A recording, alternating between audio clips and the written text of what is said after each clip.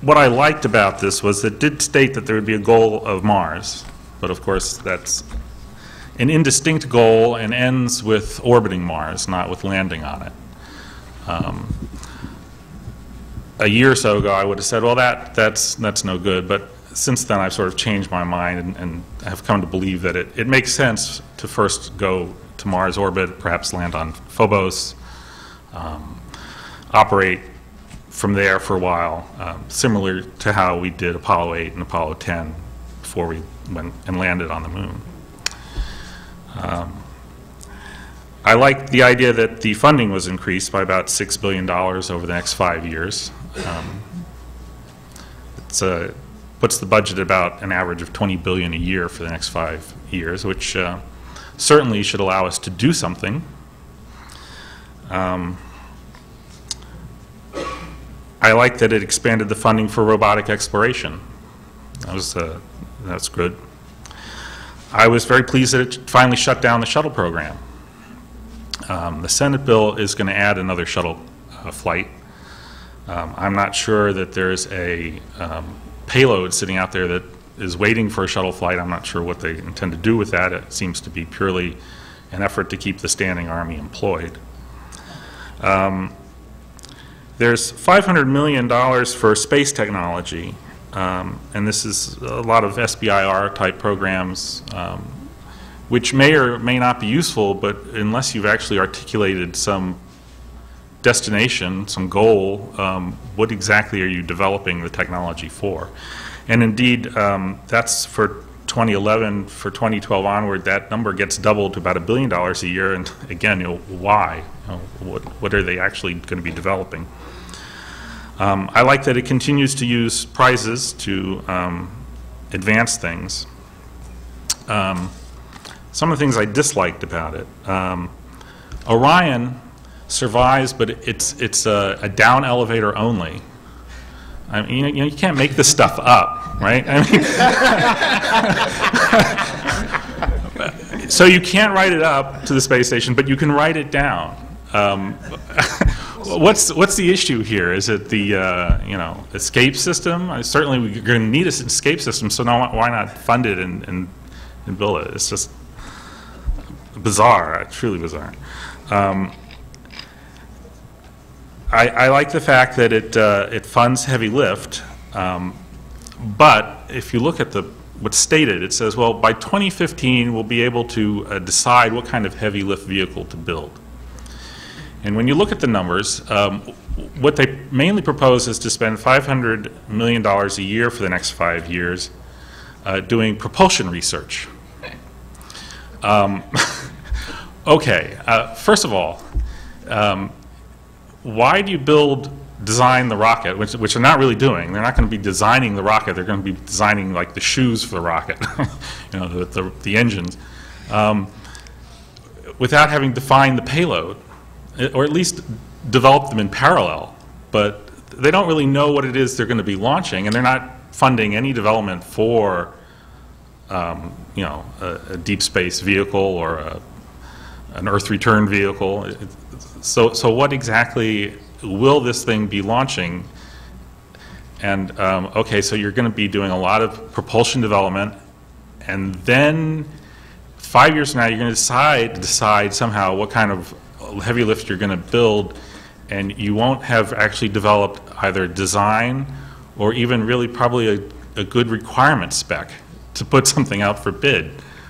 So that seems purely to be a jobs program.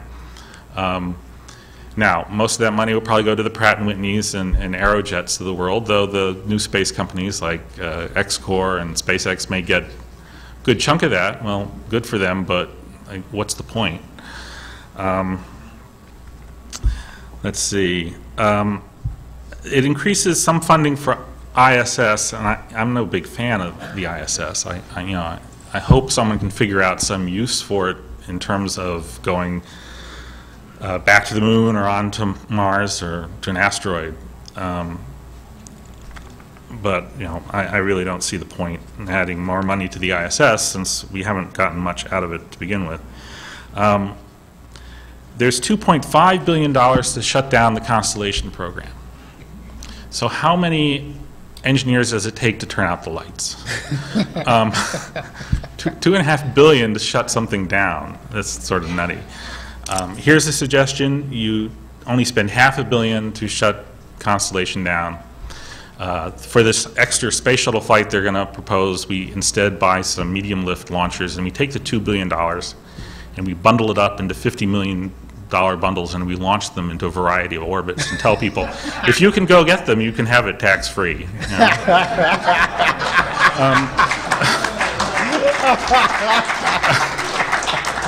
And the new space companies would love this, you know, and something actually useful might come out of it. Some of the numbers here. There's $7.8 billion for technology development to be spent over the next 5 years. And this is divided into flagship programs and enabling programs. And the flagship programs are about $0.4 to $1 billion. It includes things like propellant depots, inflatables, closed loop life support. Now, I don't really object too much to those. They're certainly needed. The fuel depots I know Robert doesn't approve of, but my feeling is, okay, everyone's looked at this and said no, but no one's really tried it, and you know, to spend $1 billion to learn whether definitively it has any use whatsoever, we can certainly waste our money in other ways less productively. So. Equally unproductive. Equally, yeah. Then there's the enabling programs, which are about $100 million, and this includes things like ISRU and in advanced in-space propulsion. I guess Vasimir. Okay, you know, again though, it seems that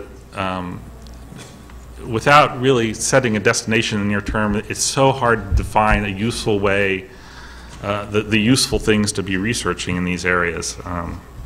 So I'm not too pleased with that. There's one thing, you know, sort of, one thing we've learned from ISS, maybe the only thing we've learned from ISS. Well, no, there's a lot of things we've learned from ISS, how to waste a lot of money in international projects. But we've learned that the human body, no, actually we learned this on Mir, we didn't learn this on ISS. We learned that the human body doesn't like to be in 0G for extended periods of time. And so the one thing, you know, this is the 800-pound gorilla in the room, the one thing that's not addressed, not proposed in any of these lists for technology development is artificial gravity. Yeah. Okay? I mean, this doesn't require a heavy lift vehicle to test out now. It doesn't require the ISS to test out. It doesn't even require a shuttle to test. But it needs to be done. And it's not in the list, and it's certainly on the critical path, because it's going to define your payload, which will define your heavy lift vehicle. There's $3 billion for robotics over the next 5 years, and I have no problem with that. That's robotic exploration. There's about $3 billion a year being spent for the space station. And again, I'm not a space station fan. So, now, Obama proposed $800 million for commercial crew launch, and that was $500 million for crew and $312 million for cargo. And it looks like the Senate's going to cut that back to $150 million. And it's not clear to me how anyone actually expected to be buying any launches in 2011, but I guess most of this was for development work. And it seems that the Senate bill is definitely weak in that area. So it looks like I'm out of time, so thank you. Okay, we're going to have some questions, but first I'm going to ask a question. And when we went as part of Space Exploration Alliance to the Office of Science and Technology Policy in the White House. It was a very interesting meeting. It was I've normally been used to having political meetings on Capitol Hill where we're sort of giving our sales pitch, and in this case they were giving us a sales pitch. And they spent about an hour talking about the flexible path and whatnot, and we just kept on trying as best we could to say, no, we need things like heavy lift, we need an Orion light, we need to set a goal. And in the end, they didn't. They kind of acknowledged us, but we left and we were sort of like, okay, that was a weird meeting. But then when the president had his talk down in Florida, a lot of people were kind of upset about it. But in a way, I was kind of pleased because he did actually say then he did say we're going to go to Mars by 2035, and in the flexible path when we had our talk at OSTP, they would not make any type of commitment like that whatsoever. And so also he was saying we are going to send astronauts to an asteroid. And then also I'm going to make this into a question for you guys, but I think it has so much to do with spin, with media, because when I was reading the coverage of how the president spoke, what the president said in Florida, they were saying, and they're proposing something called an Orion light, which will be used to shuttle people back down to Earth from International Space Station, and basically they were really simplifying matters, and they're basically saying it would be a crew escape vehicle, and that they were even said in the Wall Street Journal that it's kind of wasteful, saying that the Russians already have such capability that could be cheaply purchased. And I just thought, well, what the heck? Because I read what the president said, and he said, quote, speaking of the Orion Light effort, he said, this Orion Light effort will be part of the technological foundation for advanced spacecraft to be used in future deep space missions. So he was kind of using it as a bridging type of vehicle. And so my question is to you, how much of this is media spin, and I might suggest that, should we be writing letters to the editor in order to try to get the media to sort of see it our way? So who wants to speak first to this? Well, I'll okay. Gary. Okay. Obama's a politician. Surprise, he's very adept at telling a large number of people somehow what they want to hear, and unfortunately he's not real good at planning. Okay, we're going to close Gitmo. Well, where was the plan to close Gitmo? There wasn't one. We're going to win the war in Afghanistan. Well, they had to take a time out for several months to try to come up with some plan for that. The NASA proposal is exactly the same sort of thing. It's a bunch of goals, objectives, hits a lot of buttons people want to hear, but there's no real plan there, and it's just sort of his mode of operating, and I really didn't expect much more based upon past experience.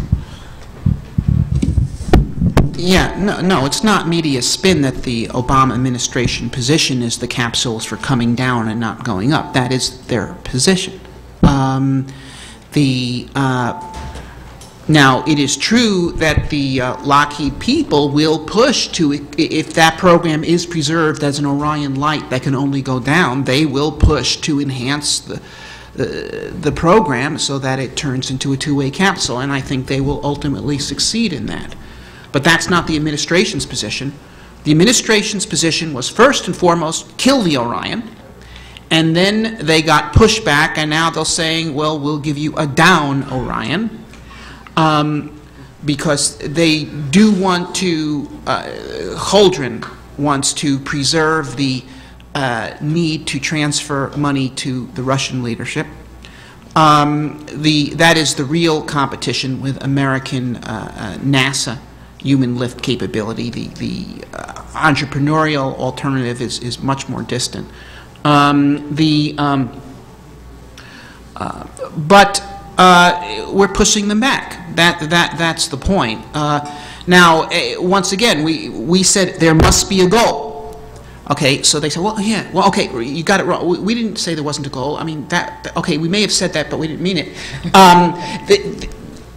There's going to be a goal.